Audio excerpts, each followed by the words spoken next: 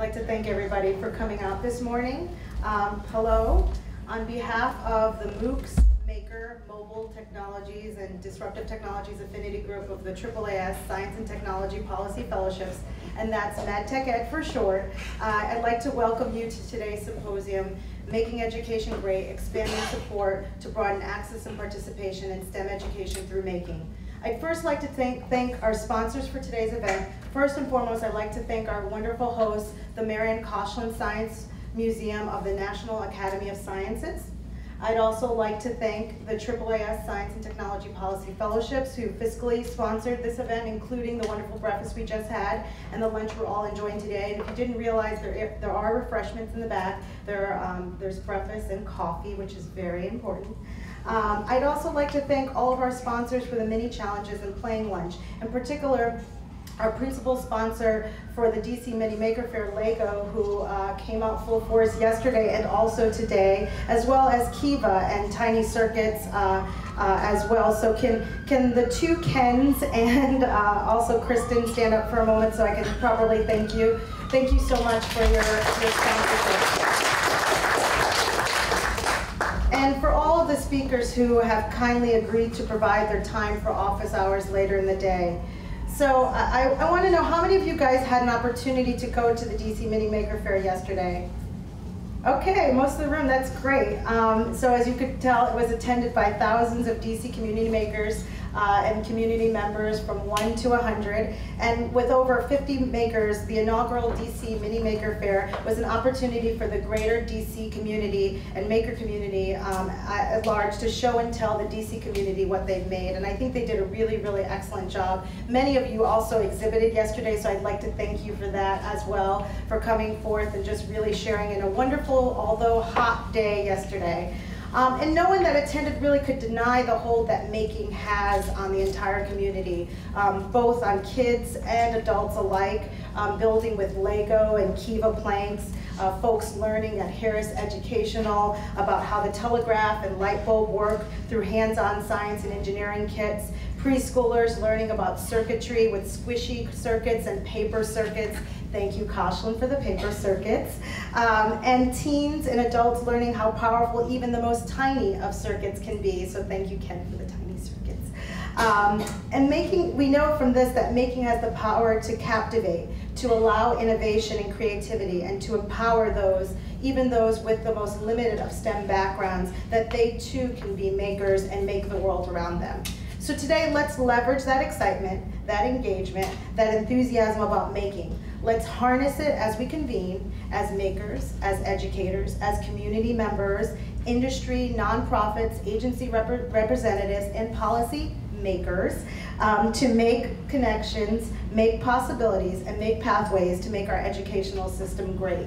So thank you for coming today, and I'm going to switch hats after this to give you a few brief comments about how the day is going to run. So today, I did want to let you guys know that we do have a Twitter handle. It is on your agenda, and it's #MakeEdGreat. It's GR8. So please use that hashtag throughout the day if you want to live tweet the event or if you just want to tweet throughout the day. You can also follow MaDTechEd, which is the MaDTechEd Fellows Affinity Group. We'd appreciate that. And I'd like to introduce you now to Rachel Goldman-Alper. Rachel is the Director of Strategic Alliances at Maker Education Initiative, MakerEd, where she works to develop strategy and partnerships and diversify funding streams for the organization. Rachel has also been just an invaluable help and co-organizer of this event with me and the rest of the planning committee. I'd like to announce those folks as well before I bring Rachel forth as our MC. So quickly, can the planning committee for this event stand up? So can Trey stand up? So Warren Trey Lath is my co-leader of MaDTechEd. I would like very much that Lori Stepanek, who's back there on her computer, busily working. She was one of the main planning organizers. And then Kip Bradford, who wears so many multiple hats. He's running a little late, returning some of the goods, some of the tables from yesterday back to the appropriate folks. He'll be able to hear a little bit later. This is the planning team that put together today's event. I'd like to thank them all. So without further ado, Rachel will introduce the rest of the event.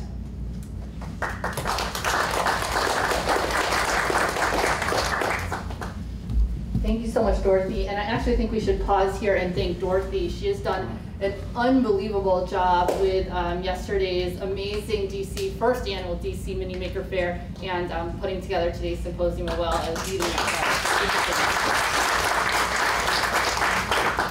Before I get started introducing everyone today, I just wanted to say that we really want everybody to participate today. We know there are some people who will be coming to the front and speaking, and presenting things to you, but really this is a day for everyone we'll have some opportunities for everyone to make and collaborate. Feel free to switch tables throughout the day if there's a material on a different table you want to use, or if there's someone who you haven't talked to yet, you want to have conversations with them, feel free to get up and move around. I think that's going to be a really important part of the day. So I want to start by introducing Yoshi Maisami to us today. He is, for those of you, so many in the room were at IdeaSpace yesterday as part of the DC Mini Maker Fair, so you got to see the revitalization of the Navy Yard area of DC, which he has really been a true leader and visionary as part of, and really for the maker movement as well. So without further ado, I want to introduce Yoshi to you.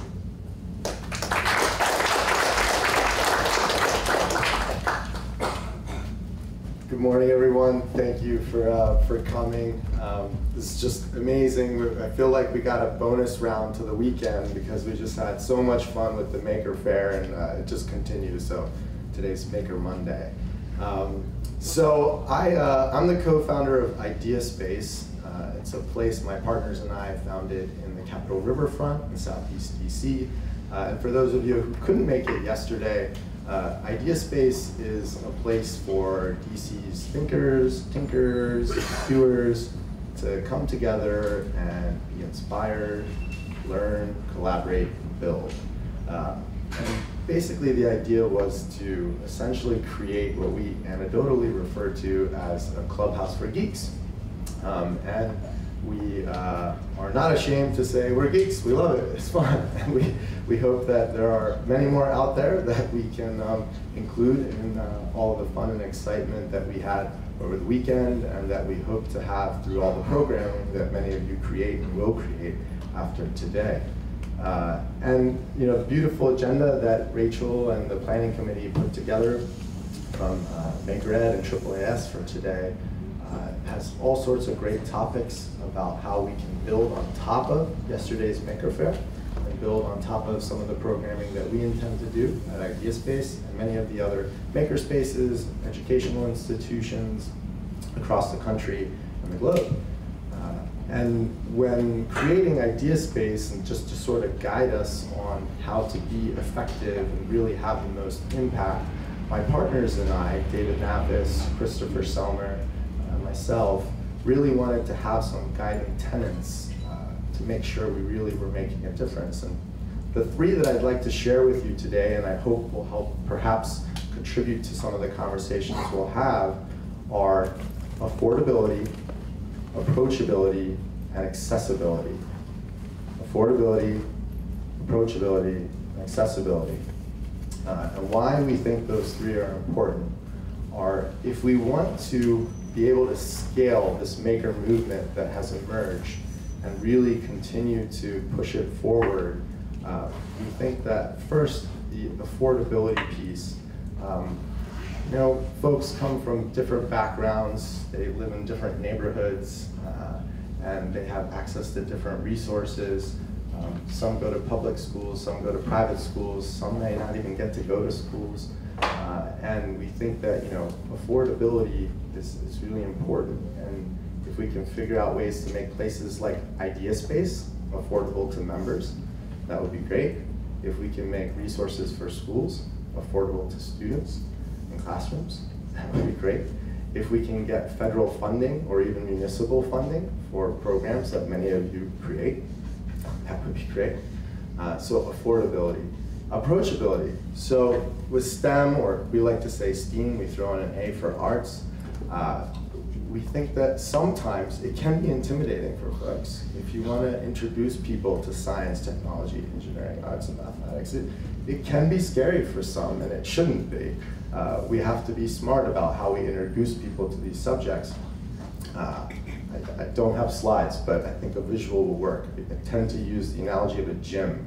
So if you were to walk into the free weight room and you see all sorts of big, heavy metal, that can be intimidating. Science and engineering shouldn't be that way. When you walk into the cardio room, it doesn't look so scary. Everything looks inviting and stylish. Design typically comes into play there, and people are willing to use it. Some people are intimidated by both, so, but we should make STEM very approachable for the many. And then the last piece is the accessibility. So in real estate, it's all about location, location, location, right? Here in DC, if you live in Anacostia, there aren't very many resources nearby. There are some now, they're coming out, but there aren't very many nearby to get involved in STEAM or STEM. IdeaSpace is opening up in Southeast DC to help with that. It's one metro stop away.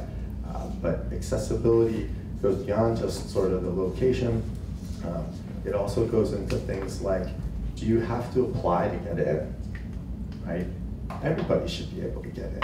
You shouldn't have to go through a long process to get in. There's some amazing institutions, the Stanford Design Lab. Meredith was a graduate from Stanford and was a professor at the Design Lab. It's not easy to get into that Design Lab. So is there a way that we can make those kinds of resources and those sorts of environments available on a smaller scale, but across the country to everybody at different age brackets and different financial backgrounds? So that's it. Affordability, accessibility, approachability. I'm Yoshi from IdeaSpace, and can't wait to meet all of you afterwards. I'm going to give the mic back to Rachel so she can introduce Lisa. Thank you.